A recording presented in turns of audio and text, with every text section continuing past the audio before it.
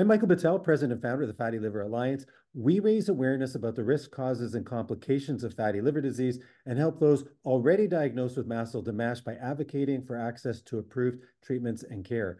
Today, as part of our patient-focused series, Liver Insights, Illuminating the Path Through MASLD and MASH, I'm excited to introduce two international experts in liver and metabolic health, Professor Shira Zelber Sagi and Professor Jörn Shattenberg. Professor Zelber Sagi is a clinical dietitian, epidemiologist, and researcher in nutritional epidemiology and MASLD and other chronic comorbidities. She's the head of the School of Public Health, Faculty of Social Welfare and Health Sciences, University of Haifa. She is the chair-elect of the EASL Policy, Public Health, and Advocacy Committee. We also have with us Jorn Shattenberg, who is a professor of medicine and director of the Department of Medicine at the University Medical Center, Hamburg, and University of Saarland in Germany. Professor Schattenberg is also a member of the Public Health, and Advocacy Committee of the European Association for the Study of the Liver, and is a member of the editorial board of Hepatology and Alimentary Pharmacology and Therapeutics, and an associate editor of JHEP Reports. Today, in part 9 of our special series for patients who have already been diagnosed with MASLD or MASH, we're going to be discussing strategic action planning for disease management, enabling patients with tools and strategies for proactive disease management. You're both experts in this area, and for patients who maybe they just found out that they have MASLD or MASH, or maybe they've had it for a little while, for them, this is a really big deal. And anything that you could offer with regard to tools that are available will really make a difference. So what's that like now? What is available? Well, first of all, thank you, Michael, for inviting us to be here today and speak with you and Fatty Liver Alliance and reach a broader group of patients that are affected by fatty liver disease. And I think it's a very important and timely topic. I'll hand it over to my colleague, Professor Shira Zelber Sagi, in a second. But as a clinician, I can tell you that the questions you're asking me is, now what, doc, is coming very commonly for a patient that is in my clinic, that I have diagnosed, that I have told about the disease. They might or might not have been aware of the disease. And, that's another big thing. And I think you addressed that previously. But the big question for the patient is, now what? And as a clinician, there's very limited time to offer something meaningful to the patient. There's been a lot of intervention in science, and Shira can talk on that in the presentation she's going to be sharing. The important thing is what sticks with the patient, what changes their disease trajectory, I would like to say. And that's my clinical thought on that. And with that, I'll hand it over to you, Shira. Well, it's really important to share with the patients what they can do to have an impact on their disease course. And the amazing thing in this disease is that patients have so much impact. I mean, the disease progress is so much affected by lifestyle, and it actually gives the patient so much power to change the course of the disease. Actually, this is a reversible disease by lifestyle modification. Now, they need to know to gain control over the disease management. They need to know what to do. But more importantly, they need to know how to do. Because many of them already know they need to make lifestyle modification. They were told before they need to reduce weight, have a better diet, exercise. But a lot of the unknown is how to do it. How do I accomplish these goals? And I hope we will have some time to discuss this in our session today. That's perfect. Can I share with you my screen? That would be fantastic. Great. So I will give a couple of slides just to make an introduction, and then we can keep the discussion going. So as I said, the patients can affect fatty liver disease in every stage of the disease. They can affect steatosis when it's a rather simple disease, uncomplicated with inflammation or fibrosis. Fibrosis is scarring of the liver tissue.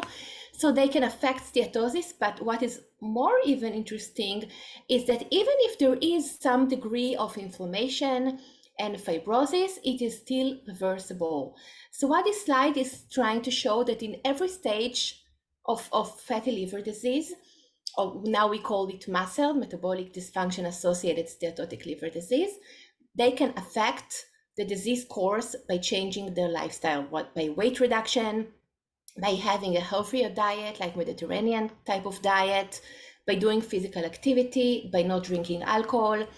And even if they have advanced fibrosis, which is less reversible, they can still prevent the progression of liver disease to cirrhosis, and they can still prevent the progression to liver cancer. We know that liver cancer can be prevented by lifestyle. So this is also something very important to emphasize to patients. So there is hope in every stage. There is something you can do in every stage of the disease. And what to do? So we mentioned it a little bit, and it is summarized perfectly in the MASLD patient guidelines published in JHEP reports in 2021.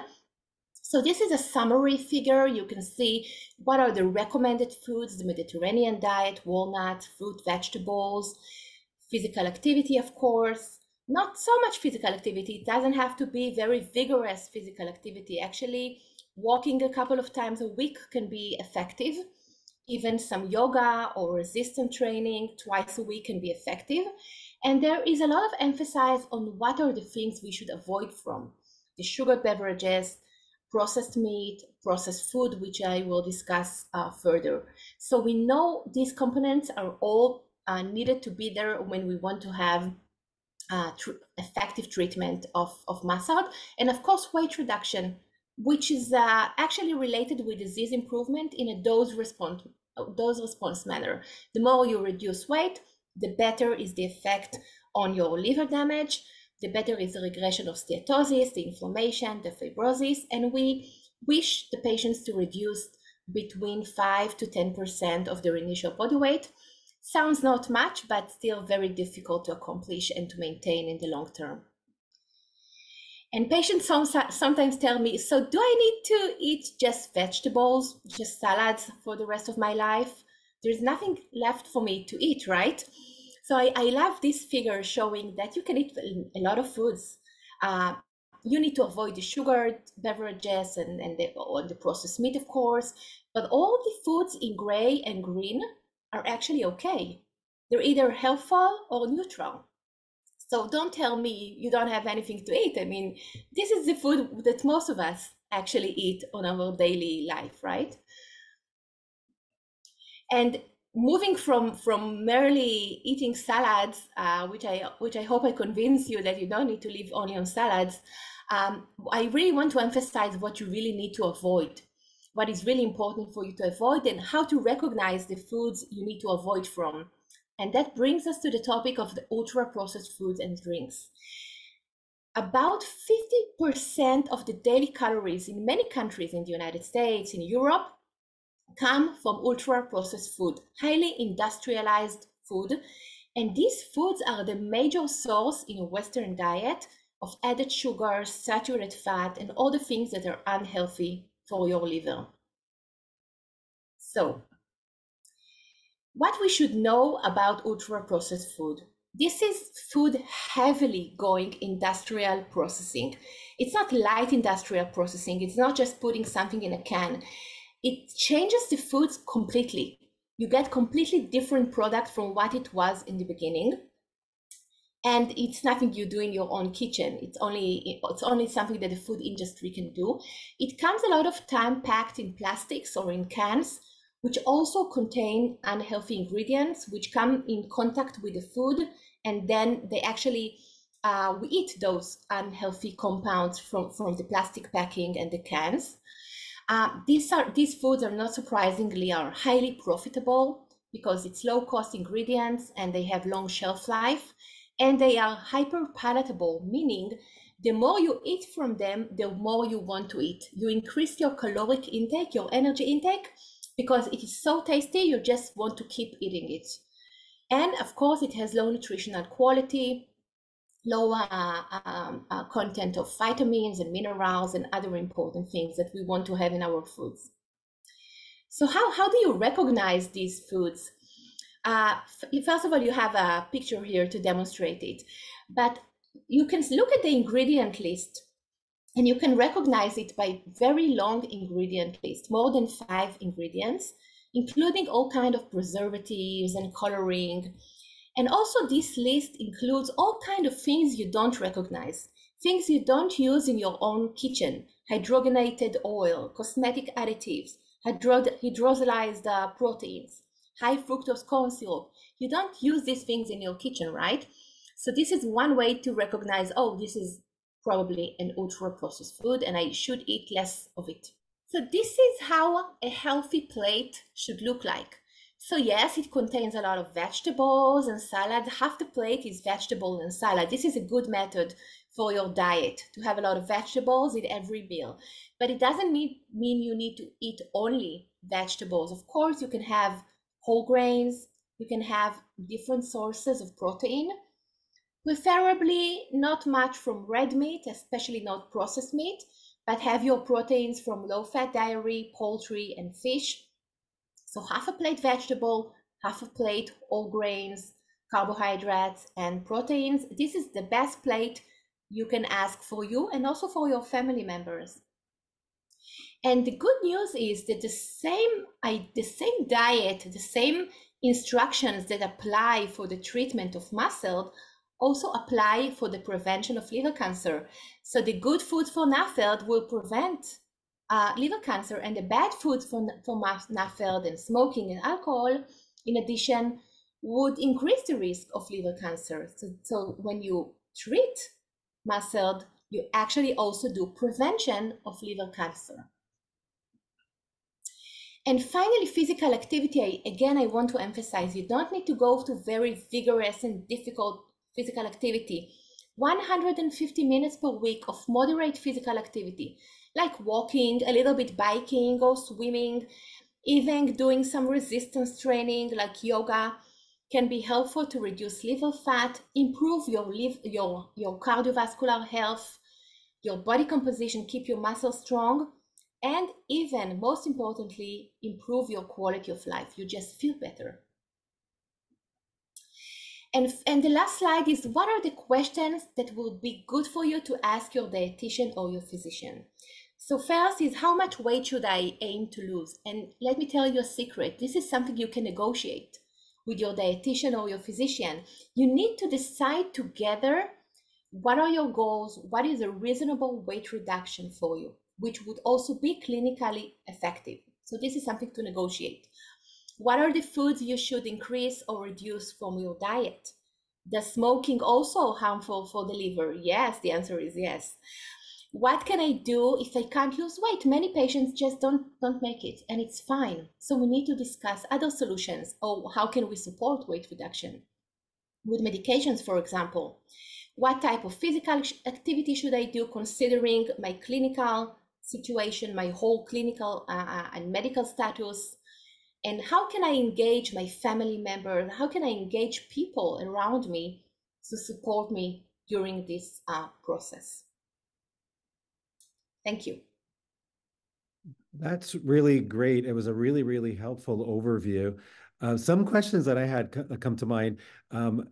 A lot of physicians are talking about intermittent fasting as one option. And this week we even heard one of the presentations was between 24 and 48 hours. That was Stephen Harrison said is needed to really turn the body into a fat burning machine, basically.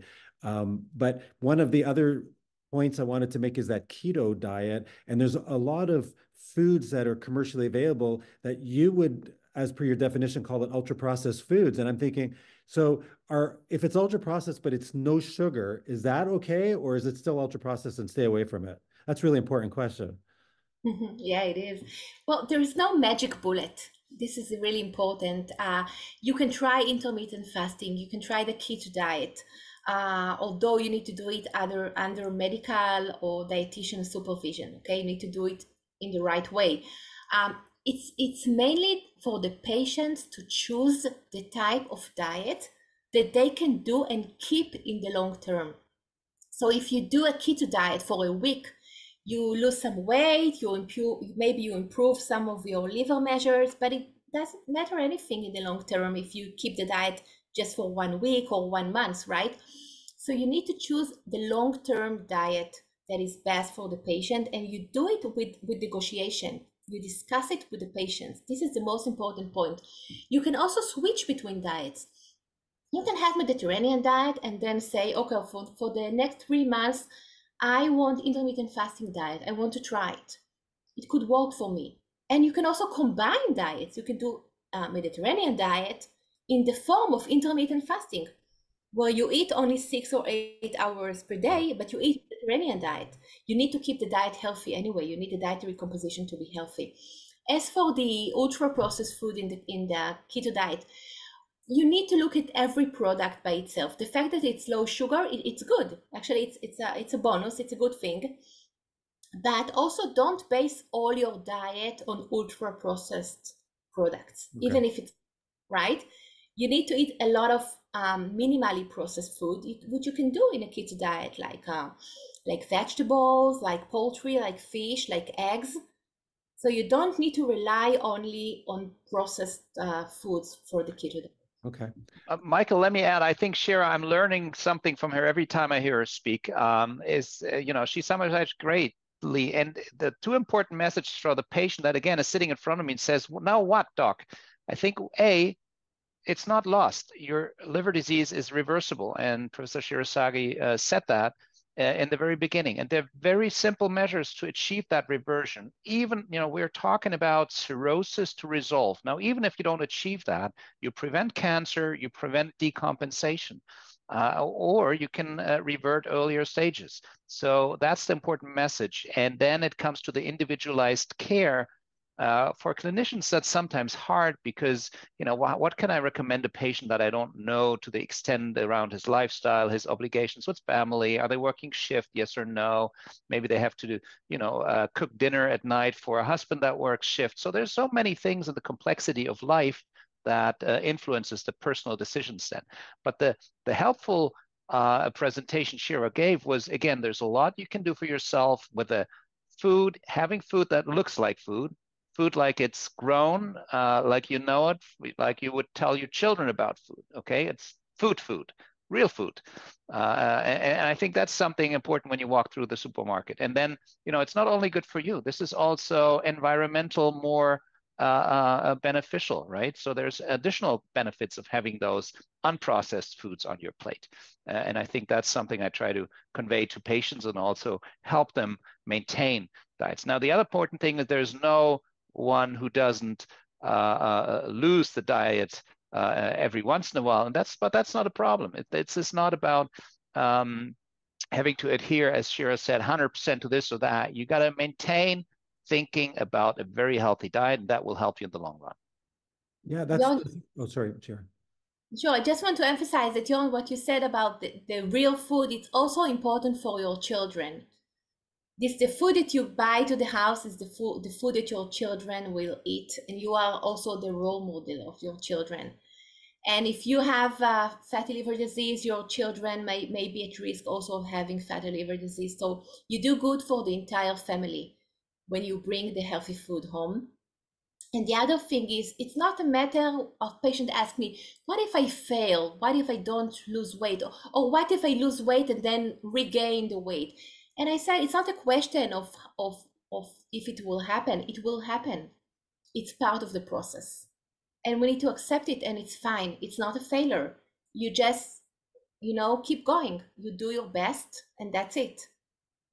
And I think you'll both agree that it's about the fat in the liver, not the whole body fat necessarily, right? So if people aren't losing weight on the scale, that doesn't mean that they're 150 minutes a week of moderate exercise and the lower sugar, lower carb intake isn't making a difference in their liver, right? Such an important question. Thank you. Yes, it makes a difference. Every component of lifestyle modification makes a difference. It's true that weight reduction is most strongly associated with liver fat, it's true, but still dietary composition by itself and physical activity are independently beneficial. Thank you. Jorn, any last words for people to share, people who've found out that they have MASLD or MASH? Any other advice you want to offer? Absolutely. Never give up on your liver. It's a magic organ that has a lot of regenerative capacity. It can deal with a lot of stress that, it's not the type of stress you might feel in your heart or your brain, but it's there every day for you, working out, producing those proteins you need to fight infection, producing those proteins you need to move your muscles, to have the whole system up and running. And it can adapt. And a healthy diet is the power fuel for your liver. And if it's diseased, it can become healthy again. I think that's the more important message here. So we all need to love our liver even more. Thank you. Thank you both. Thank you both so much for your time today. I'm sure it's going to help so many patients. Thank you very, very much. Thank you. Thank you.